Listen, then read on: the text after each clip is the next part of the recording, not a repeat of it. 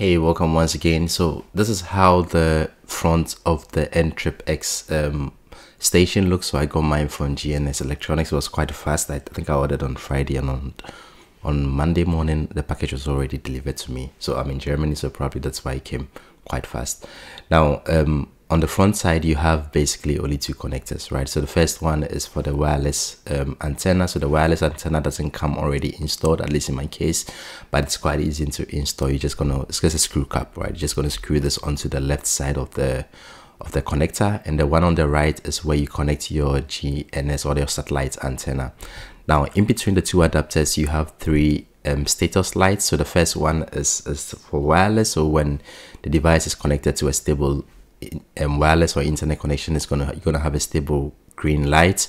So what the manual from the device also says is that the brightness of the lights gives an indication of how strong the connectivity between the device and your router is. So the brighter the lights, the more stronger the connection is. In my case, I didn't have to do anything. I just placed it at one place and the light was bright and I could get a good connectivity. So I didn't see any reason to be moving the device around to get a brighter light. The LED in the middle is basically a status light. So this gives you an indication of what the status of the station is. So for instance, if the device is well connected to your Wi-Fi network and also connected to the Onocoy server, you have the light changing from white to blue 2 times, to green 2 times, and again to white, then to blue 2 times, and to green 2 times. So it's like a circle. So it just keeps rotating in this sequence, and this gives you an indication that you have a good connection to your Wi-Fi, and also you have a good connection to the Onocoy server.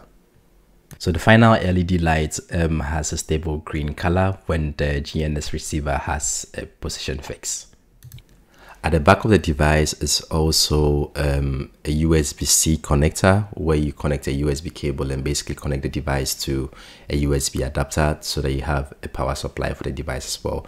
So here the power supply wasn't delivered in my package, but technically every modern phone charger should be able to provide enough power to power the device on.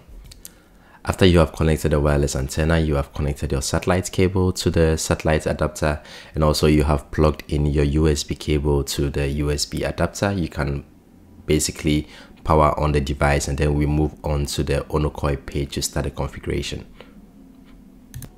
To access the Onocoy page, you're going to have to go to console.onocoy.com/explorer. So here, the prerequisite here is that you have already requested access to the Onocoy server. So you have to request, and then in my case, the access was provided in less than 24 hours. So this was pretty quick. Now, a prerequisite also to start up or to connect your station to the Onocoy server in order to receive rewards. So here, for instance, I connected with the Phantom wallet. You need to have a little bit of Solana in your wallet, very little, not much, in order to be able to pay the transaction fees connecting your wallet to the Onocoy server. To begin with, I'm going to connect my wallet to the Onocoy server. To do this, on the top right section, you're going to see connect wallet, and here there are several options of wallet that you would use or that you could use. So here I'm going to use a Phantom wallet because I already have this set up. So if you do not know how to set up a Phantom wallet, you could find a YouTube tutorial that would instruct you on how to do so that you can also add this as a Google Chrome extension to your Google Chrome to make the connection of your Phantom wallet to the Onocoy server pretty quick. Now, the reason why I would like to do this connection of my wallet to the Onocoy server first is that so that it makes the whole registration process easy. When you select your wallet, you see a pop-up notification on the right section asking you to confirm the transaction. Now your wallet is successfully connected to your to your Onocoy server. Now the next stage is to set up your station. Still on the Onocoy console, you're going to click on reference station and then select NTRIP credentials and then click on add new credential. There are only 2 fields that you would have to fill yourself, that is the password and the description.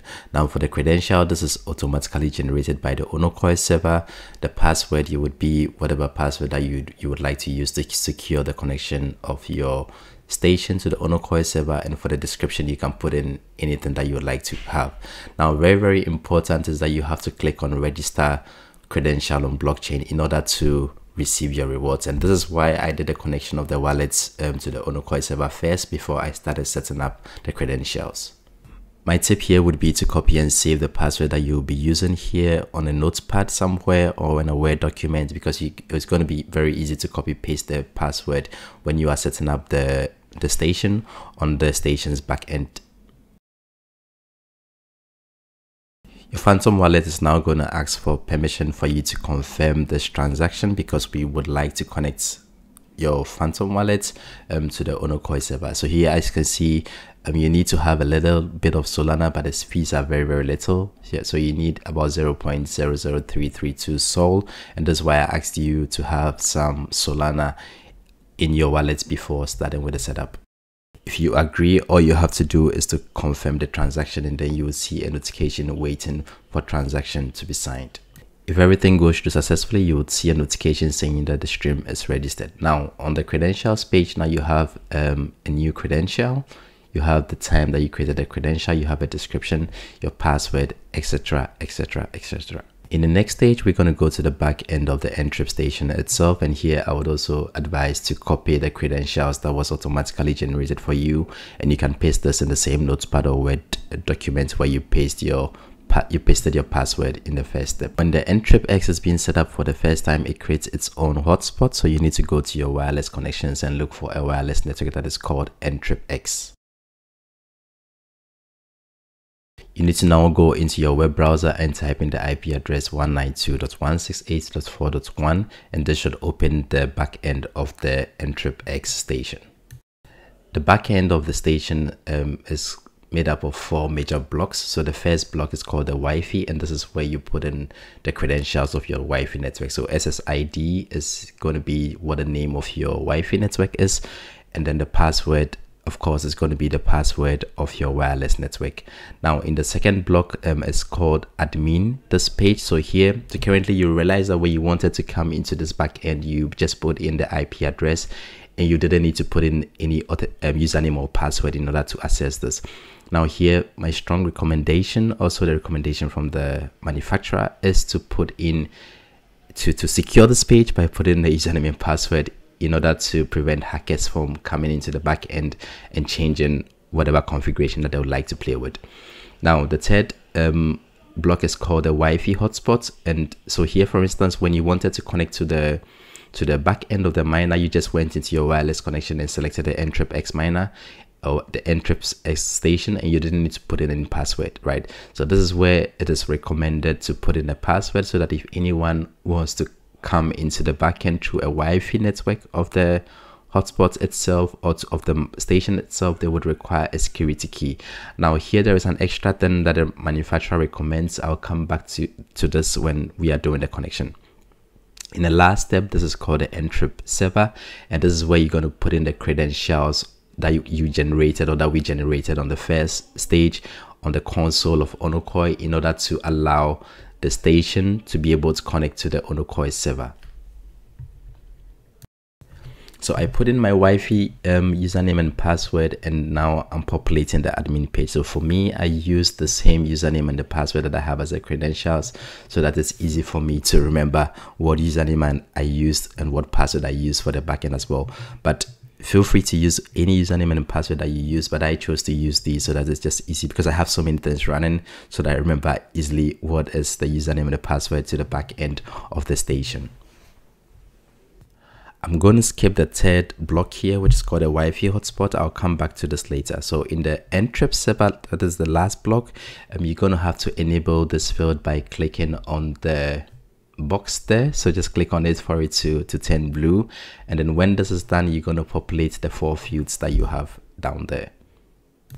For the host and port, you're going to put in servers.onocoy.com, and as you can see, the port was pre-populated. This is 2101, and for the mount point name, you can use any name that you want, but here as well, for just ease of grab for me, I just use the same credentials that I use for the username.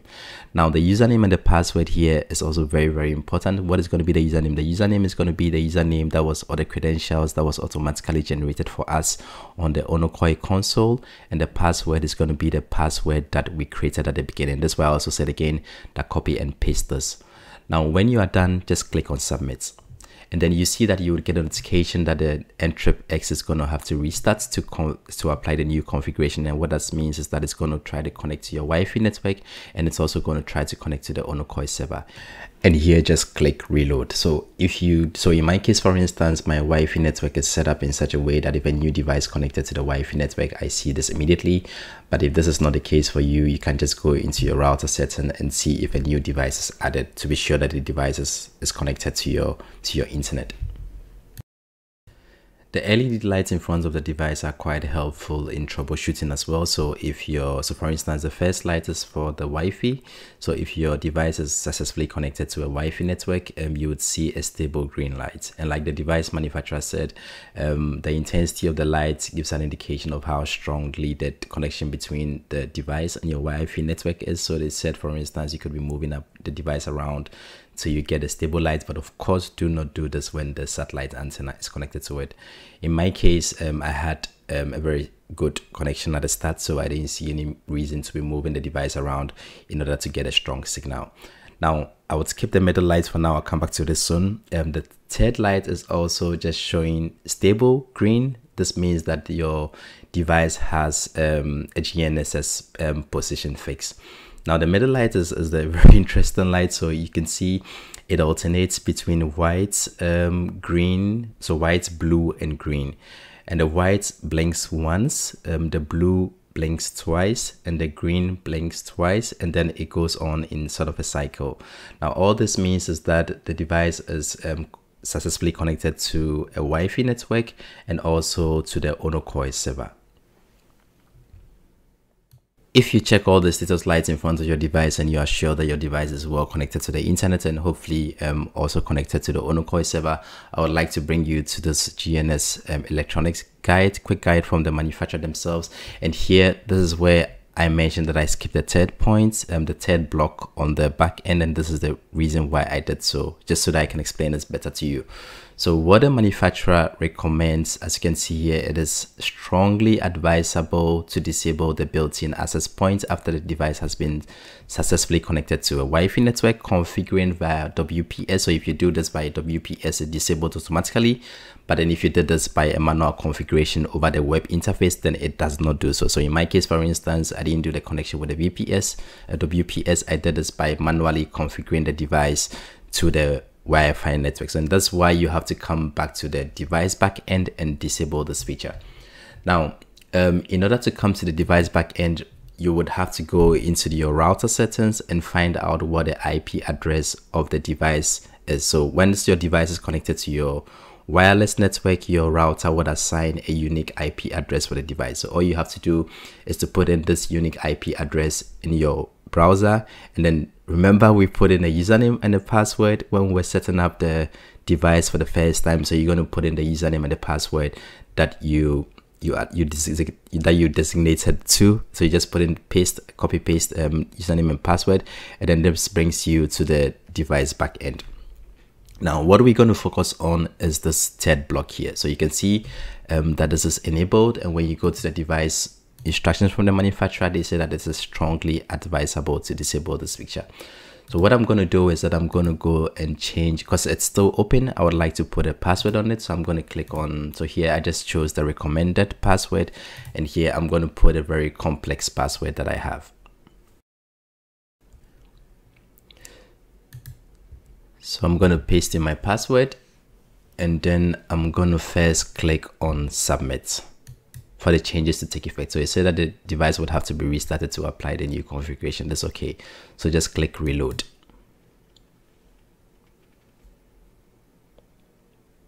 So now the device restarted very quickly. And then, as I said, they recommend that, so now we have secured the interface, right? We have secured the wireless network. So they recommend that we go in there and we disable this feature. So I'm going to come back here. I'm going to just click on this button here to disable the feature, and then I'm going to click on submit again. So the device would have to reload again to apply the changes. Okay, so now the device has successfully loaded. As you can see, all the options are enabled apart from the Wi-Fi hotspot, which was recommended to be disabled. So congratulations for making it this far. I know the tutorial is a bit long, but I really wanted to take my time to explain all the things that you really understand what you're doing. So prerequisite, we have successfully set up our wireless network. We've connected the device to our wireless network. We've successfully set up the device. The device is connected to your satellite cable. All the LED lights in front of the device are working correctly as they should be. So just come onto the console of the Onocoy. So this is the same address that I gave to you at the beginning, and here click on reference station. So when you click on reference station, now you would see that you have the credentials. This was pre-populated for us. We have a mount point. So the mount point might be empty in your case because your station might not have been validated yet. So when I set up the device for the first time, the validation here was unvalidated because it takes some time for the server or for the console or for the Onocoy team to validate your station. So they need to look at what the signal is, the signal good and stuff like that, to change the status from unvalidated to validated. So when I was checking out from their Discord server, they say that this could take from 24 hours to 36 or so hours or so. But in my case, this was very fast. So this was a change from an unvalidated state to a validated state in I think it was less than 1 day, if I recall. So this was very fast. And then you would also see a mount point designated once this is validated. So the mount point is a 3 code. So the first 3 letters, I think, is the country, and then the second 3 letters is the province in which you are, and the last 4 letters are, so the last 3 are I think it's the town that you are located in, and then in my case I have a number also designated to it. Now congratulations once again on setting up your miner. So as you can see, mine was connected and validated, and I think I connected my wallet as well, and today I saw that I already have some Bono balance. So for you to know the Bono, so the token itself would be called Ono. The B Ono or the Bono means, the B there just means beta. So currently the device is still on, the station is still on the testnet, or the Onocoy server is still on the testnet, and that's why you'll be receiving this Bono balance. So if you do not start seeing your balance after your device is validated, do not get concerned. In my case, I think it took about 2 days before I started seeing my balance. Now thanks a lot for staying this long to go through the tutorial. I hope you are successful in setting up your station as well. If you do have any questions, put us in the comment section. I'll be very happy to help you. If I'm able to help you, I can also always refer you to the Discord channel of the Onocoy team, and they are very helpful in helping you solve the problems that you might encounter in setting up your device. Congratulations, and see you in the next video.